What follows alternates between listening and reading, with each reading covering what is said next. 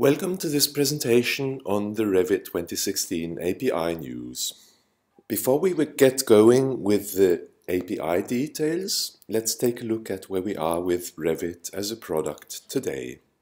The most important thing to note is that Revit is being used for absolutely gigantic projects with multidisciplinary teams distributed across the entire planet. We see Revit being used for steel detailing, including all the nuts and bolts. Here is an arena in Leeds, a multidisciplinary project with architecture, MEP, structural engineering and structural analysis integrated. In the area of MEP and HVAC, we are moving into a fabrication level of detailing. So how are we going to handle these projects growing bigger and bigger with teams growing bigger and more distributed, integrating more domains into a single project? With that said, let's take a look at the new major release, Revit 2016, and look at how to keep going as a great product and achieve the goals of expanding into new levels of detail and complexity at the same time. In previous discussions of the Revit API news, we separated the topics into rice and wine. Rice affecting existing applications and the wine covering all the new functionality. In this case, we have one single slide about changes affecting existing applications, which is this one. It deals with the topics of linked files and loading of families. Obviously both very important areas for handling large projects. So in Revit 2016, the reference intersector provides a flag used to switch on searches for elements in Revit links. There's also a change to the compound structure set layers method, which automatically unsets the structural material layer index. And finally, the new family instance will throw an exception if a family symbol is placed that has not yet been activated. You can check this by testing the isActive predicate or activate a symbol before placing it by calling the activate method. As always, the methods that were marked deprecated in the Revit 2015 API have been removed in 2016. All the following slides are targeted at new functionality. Obviously, some of that will also affect existing applications, but this is the one and only rice slide. The rest of the topics and the new functionality are arranged around the following four main areas of investment. Scalability, on how to handle larger amounts of data in ever bigger, more complex projects. How to collaborate with the ever bigger teams in more distributed locations, working on domains and integrating all of that into one single project. The modeling of elements, how to access more detailed geometry, more element data, everyday interaction with geometry, shapes and elements. And finally, the everyday efficiency for the end user in working with the Revit user interface. The area of scalability does not have any visible changes in the Revit API, but the performance improvements will be very clearly noticeable to any user. The most important aspect working with the scalability and performance is that if we take a stupid system and just make it bigger, that won't make it any better. For example, the biggest traffic jam in the history of mankind happened a year or two ago in China, with gridlocks of up to 100 kilometers and people stuck in there for over 10 days. So one important attempt One important aspect in solving this kind of problem and the strategy that we're following inside of Revit is to strictly decouple the size of the problem from the performance in solving it. Some of the customer experience goals in this area, what people expect is not to be forced to split the model for performance reasons. So model splitting should only happen for business purposes.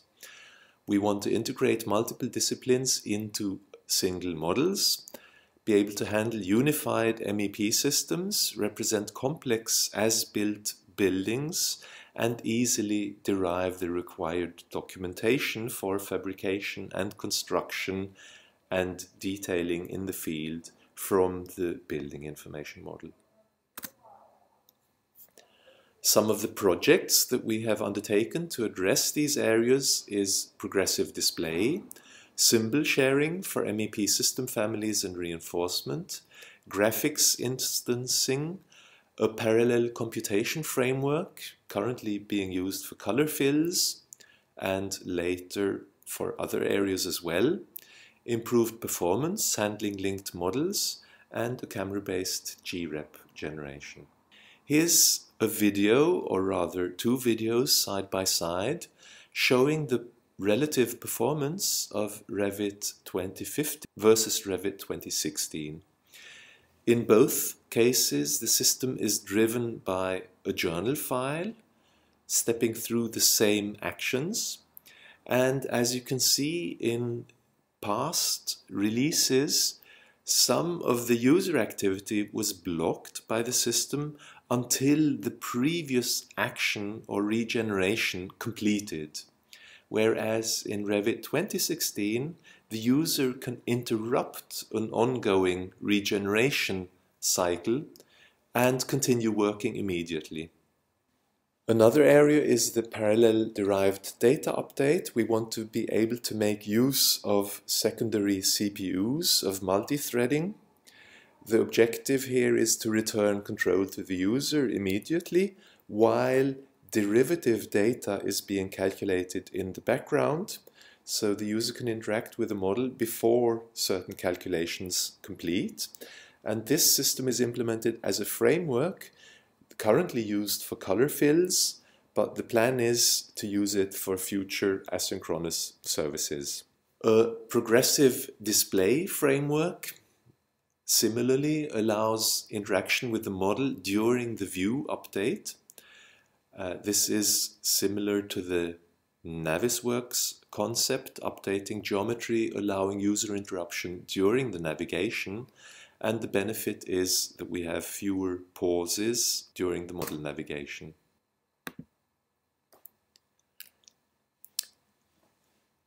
For handling graphics in large models, Navisworks is often used as a benchmark among the Autodesk products.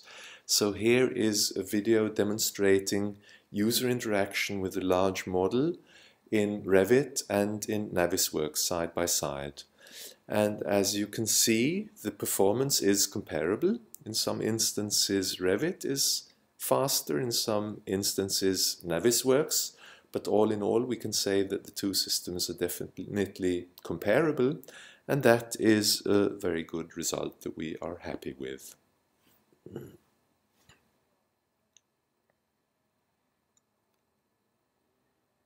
The next area that we look at is collaboration. As said, we have growing projects with larger teams working with multiple disciplines in distributed locations and from different companies, all collaborating very closely together, for instance, through the A360 tool suite.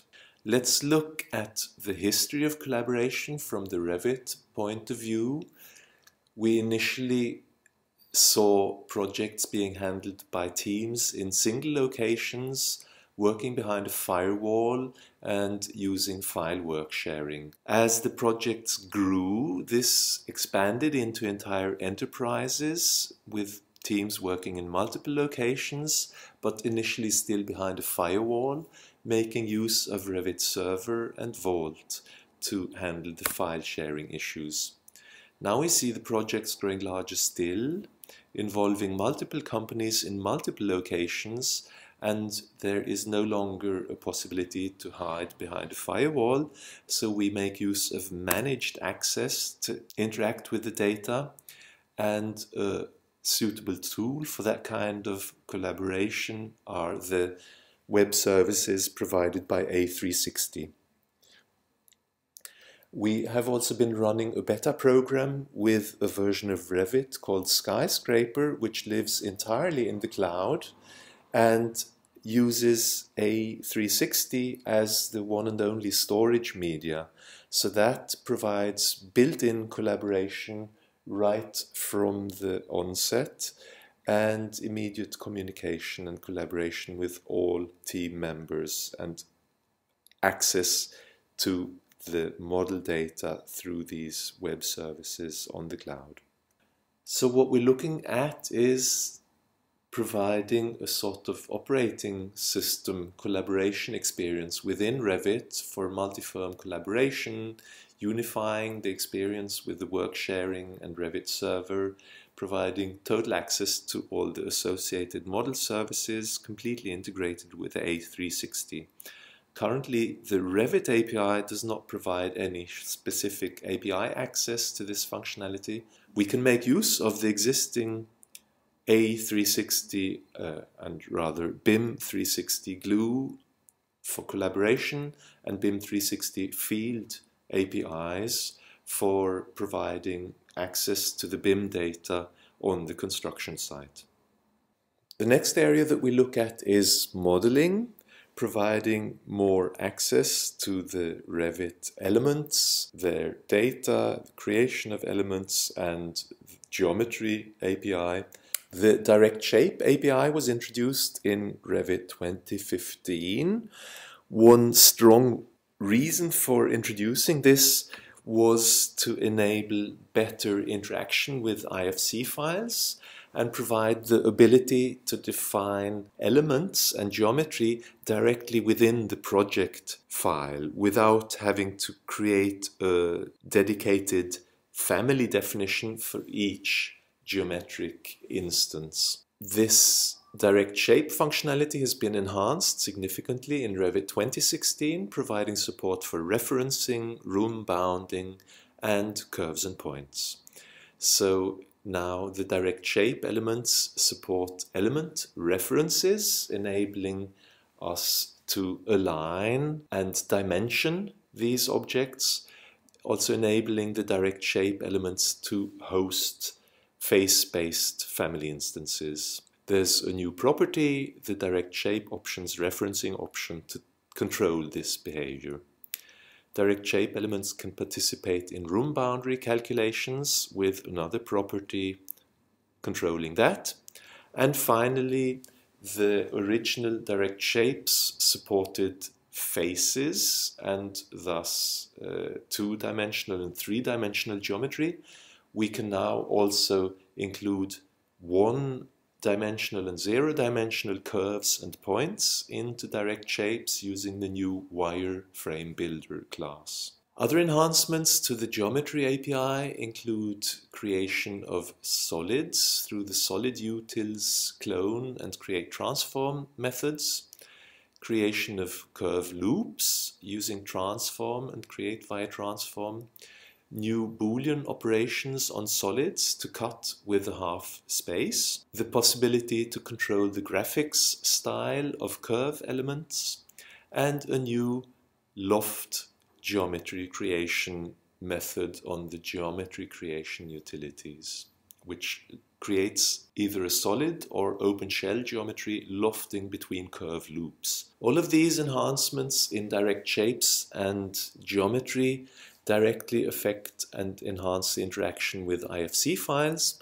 So now we can use IFC models and linked IFC models as references for dimensions, alignment, snapping, and hosting of face-based families. Let's look at a demonstration of this functionality directly in Revit 2016.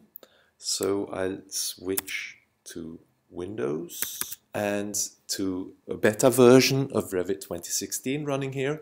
I'm in a project for building a loft element, and I have a macro defined in this project